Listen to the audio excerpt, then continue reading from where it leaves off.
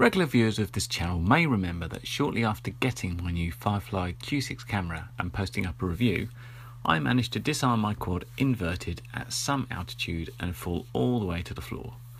Which, by the way, Betaflight did fix the behaviour of, but I do take the point about it's a better idea to use switch arming for doing this sort of thing, so I have moved to that. Anyway, the camera took the impact of this crash and the Q6's OLED screen was smashed, killing for me the nicest feature it had. I'd exchanged some emails before with Victor at Hawkeye, who make the camera, about the firmware suggestion I had, and he told me that they were going to be selling replacement parts for the Q6 through Banggood and Gearbest. Gearbest got stock first, so I ordered one immediately.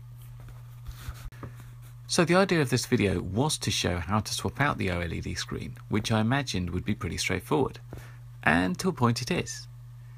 Here's the replacement screen, which is shipped in a nice little case so it won't get damaged. And opening up the camera is easy, just 2 screws and the rest of it pretty much pops out. It was when I got to the screen itself, which I had assumed the ribbon cable would pull out of a connector, that I was in for a shock. It's soldered in, which means any replacement would also have to be soldered in, and it's tiny. So this is where the video becomes less of a how-to and more of a few snapshots of me in mid sort of wondering how on earth I was going to manage this. To be clear, I'm really no expert with a soldering iron. Joining cables, getting pin headers soldered in, that's all okay, but really small and delicate stuff I don't really know how to do. I'm sure there's some techniques and possibly tools or materials you can use, but the best idea I had was bodge it as best I could.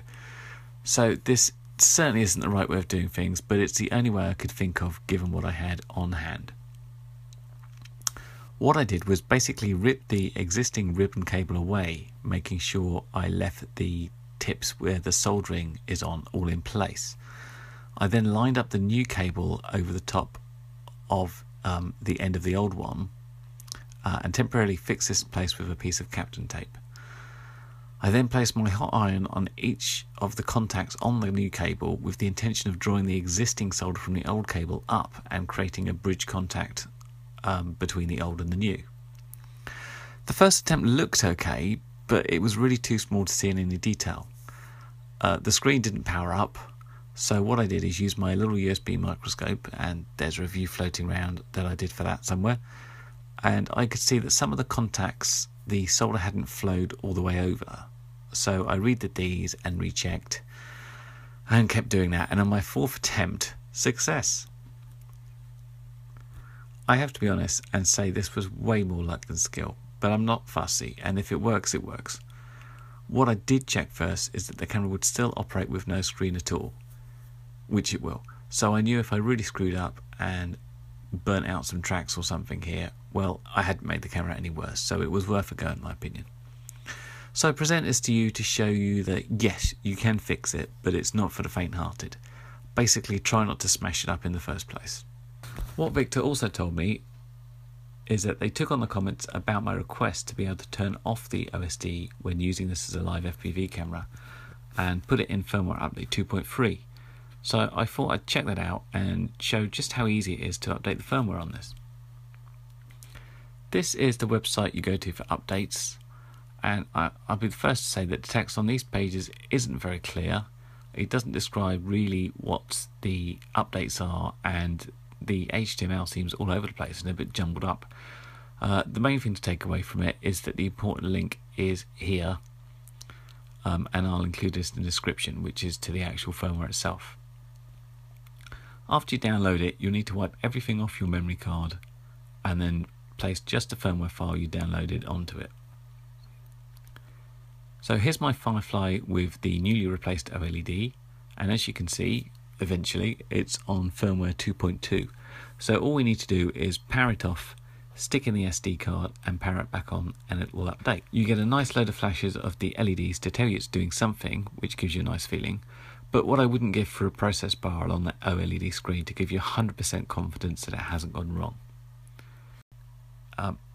One thing to remember is after you've done the firmware update, you need to delete that file that's left, or just format it basically from the menu, because if you turn it on, off and turn it back on again, it will start doing the firmware upgrade again, even though it's already on that firmware. So here we are on 2.3, and look, there's an extra OSD menu. So let's plug in the live out cable on the TV and test it. Well, I've plugged this in with the cable, pointed the camera at the TV, so let's turn this on and see what we get.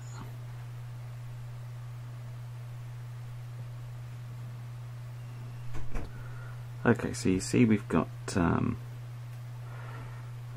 voltage being supplied, less than 6 volts, and we've got the effect of the camera up there. And if we click on record, no, that's the mode. If we click on record, then we get the big flashing light in the side there. So let's stop that, and I'm vaguely focused. Let's turn the OSD off. Come back out of that, and let's press record. So the camera is now recording. Check it out. No flashing lights on the OSD. Just my hand there on the screen.